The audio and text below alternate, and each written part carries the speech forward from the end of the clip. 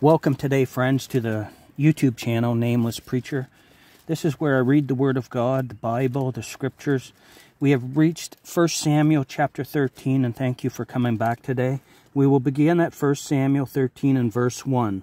Saul reigned 1 year, and when he had reigned 2 years over Israel, Saul chose him 3,000 men of Israel, whereof 2,000 were with Saul in Michmash and in Mount Bethel, and 1,000 were with Jonathan in Gibeah of Benjamin, and the rest of the people he sent every man to his tent.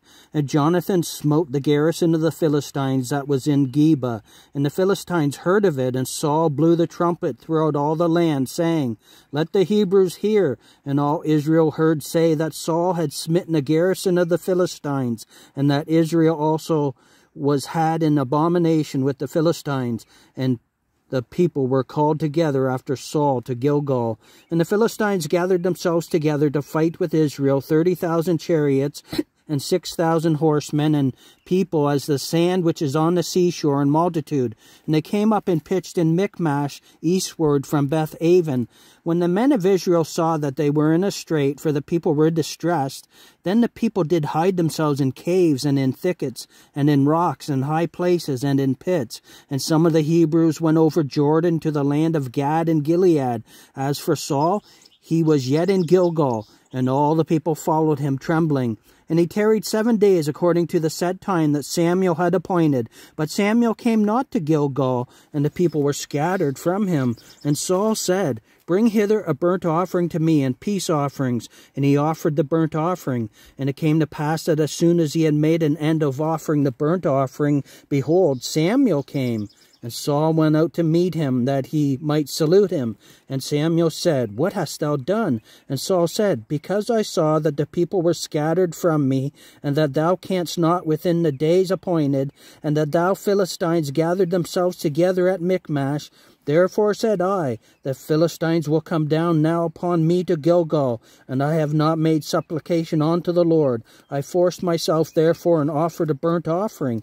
And Samuel said to Saul, Thou hast done foolishly. Thou hast not kept the commandment of the Lord thy God, which he commanded thee. For now would the Lord have established thy kingdom upon Israel forever. But now thy kingdom shall not continue.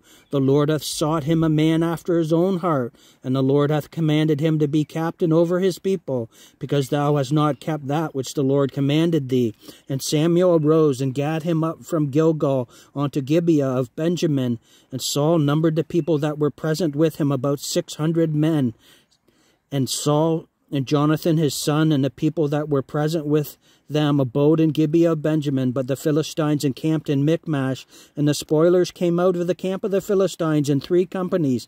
One company turned unto the way that leadeth to Ophrah, unto the land of Shual.